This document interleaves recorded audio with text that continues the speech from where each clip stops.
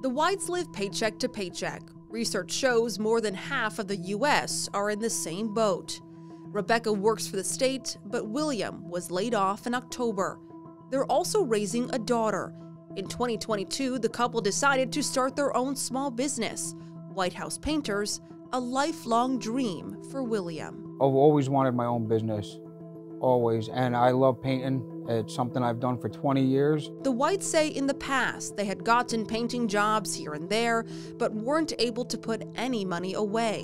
When I'm not making that much working for the state, and we needed to spend that money on bills and to help provide. You know, our truck payment is $425 a month for the truck. We haven't really had any money to save. Right. So that's why we were financially in distress. White House Painters is listed on Yelp, so William was thrilled when he got a message from a potential customer. It was about 9 o'clock in the morning. I got a message from him, and he asked me if I could paint a house for him because him and his wife is moving here from Connecticut. I said, "How do you feel about this?" And he goes, "I feel good. You know, our family really needs this money." The house the customer told the Whites he bought was on Myrtle Avenue in Albany. I didn't have really any suspicion at that point because I looked it up and it said the house had closed January 5th. So I was assuming, okay, this is a legit job. And everything sounded legit. Everything really did. Trying to take every precaution, William did text back saying, "I hope this wasn't a scam." But the customer never responded.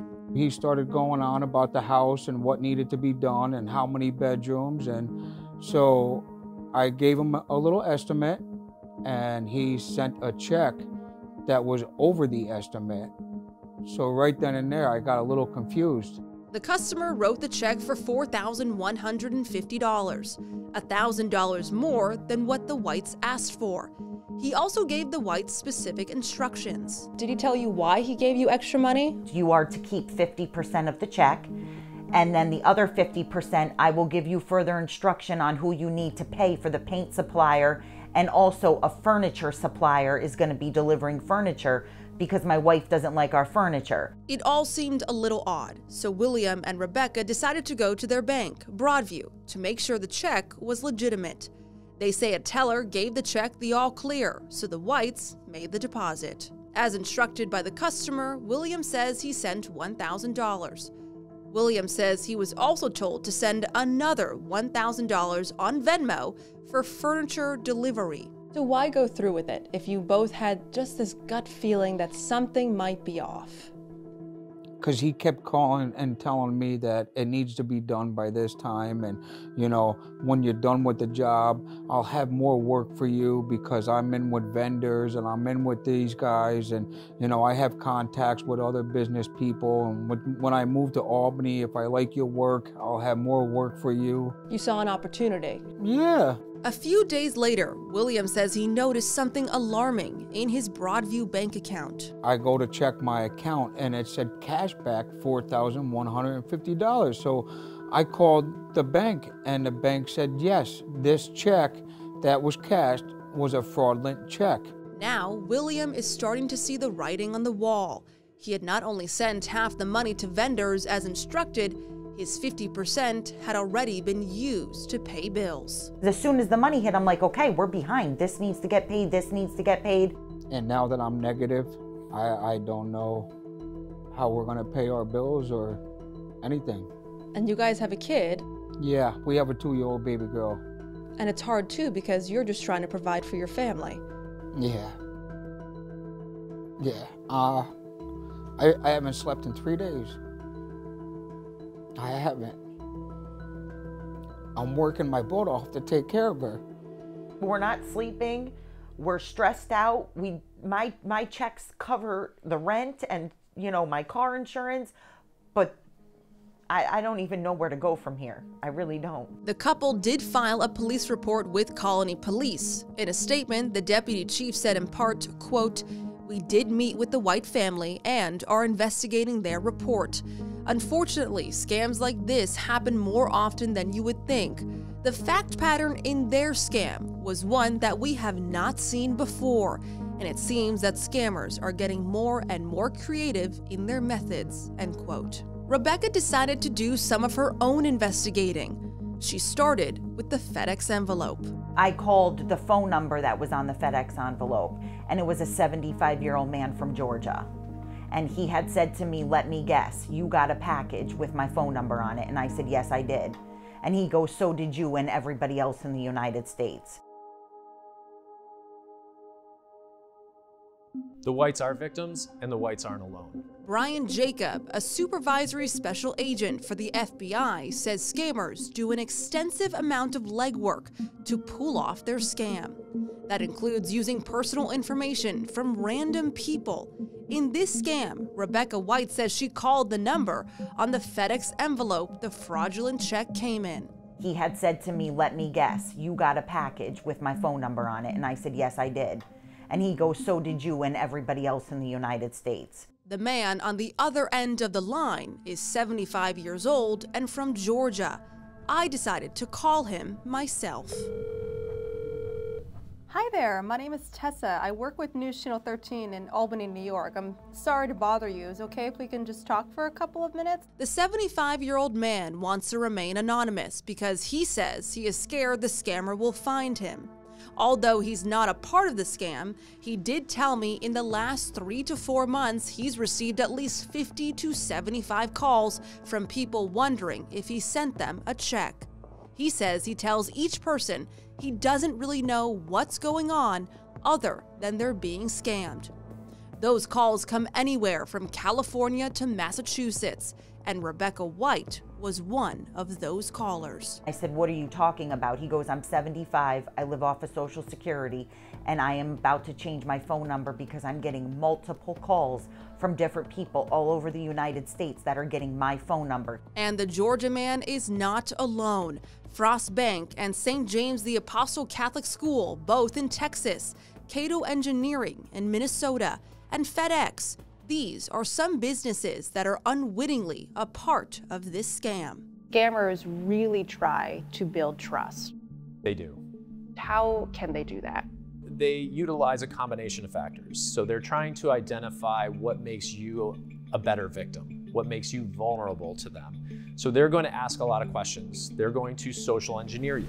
They're going to try to find out about what you do as for work, what your hobbies are, whether that's through social media, whether that's through a conversation, whatever the venue is, they are trying to build your trust and confidence so that you will more willingly give up your money. This is when the red flags hit for the White family of Watervliet.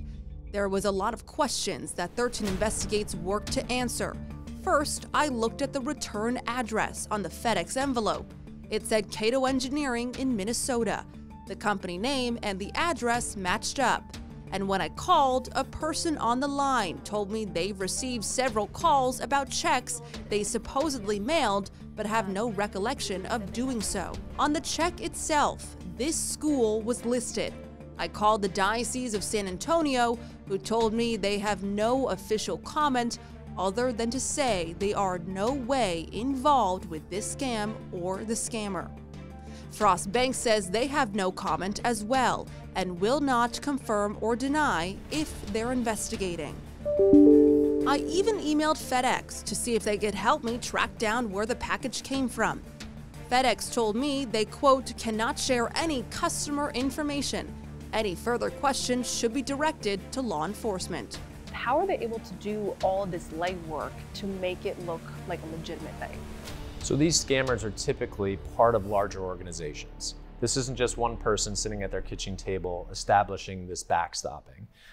These scammers are part of a group, and the group can create these personas, and they can create this backstopping to make this scam appear legitimate. Rebecca and William White are victims of what's commonly known as the overpayment scam.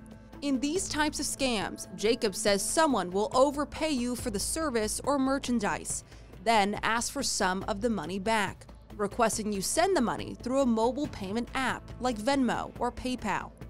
In this case, the Whites got a message from a potential customer saying he'll pay them to paint his new home in Albany. He sent the Whites a check for $4,150 and requested $2,000 of it be sent through Venmo.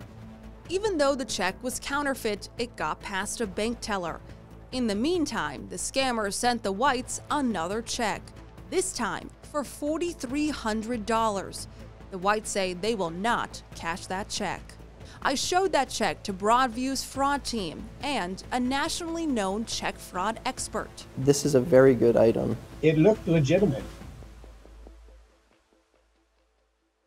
It looked legitimate. It looked very legitimate. But if you look closely, the return address was San Antonio, Texas.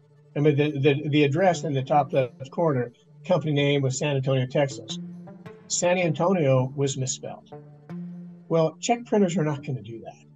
It was misspelled. It had an extra letter in it. Greg Litster is a career banker and president of SafeChecks, a company made to manufacture high-security checks. Litster works alongside Frank Abagnale to design the checks. You may know Abagnale's story from the movie Catch Me If You Can, portrayed by Leonardo DiCaprio. Abagnale is one of the most well-known con men in America that now helps the government and businesses against fraud. Litster says nowadays it can be hard to identify real checks from the fake ones. They steal a check out of the mail, they scan that check, they just recreate the words on it, keep the signature, retain the signature in the digital form, and then print it out on entirely different blank check stock they bought online. Even Broadview's vice president of crime says counterfeit checks are extremely common.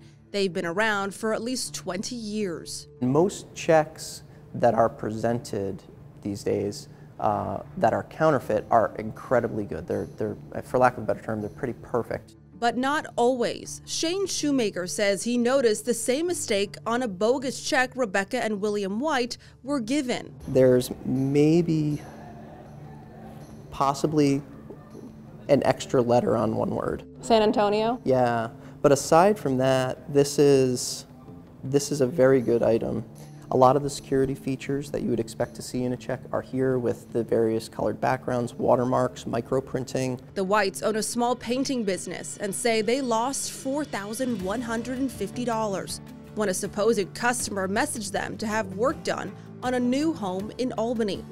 But before the first coat of paint was even rolled on a wall, the Whites realized they'd been duped and given a fake check. However, when Rebecca and William White went to a Broadview teller, they say it went through without being flagged. So how do you deal with a fraudulent check once it's gone through? I can't speak to obviously any specifics of like this case, but in general, you know, when checks are presented to any financial institution, there's no way, unless the check is drawn off of us, that we can just easily find out, you know, whether or not it's a legitimate check. We talked a little bit about, you know, how checks are still used regularly. There's a very high volume of checks. So it's not possible for any institution to verify the legitimacy of every check that they process. Since Broadview is the expert, should you always be the ones to be able to catch it on time?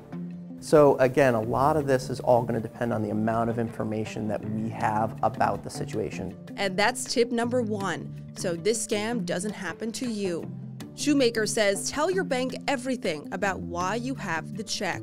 Tip number 2, Litster says once a check goes through, make sure to wait an additional 3 business days before spending the money. Just because the money shows up in your account and there's no hold on it, that doesn't mean that the check that you deposit is cleared. Number 3, Litster says you can return your check in a certain time frame. And once it hits your account, you must return it by the next business day at midnight, or you cannot return it. So you want to be looking at your bank statements every day. Number 4, don't ever send money to someone you've never met before. And tip number 5, anyone that wants to pay you more money than what's agreed is most likely a red flag.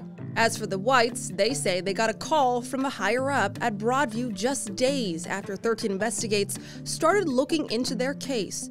Broadview told them they were going to give them half of the money back.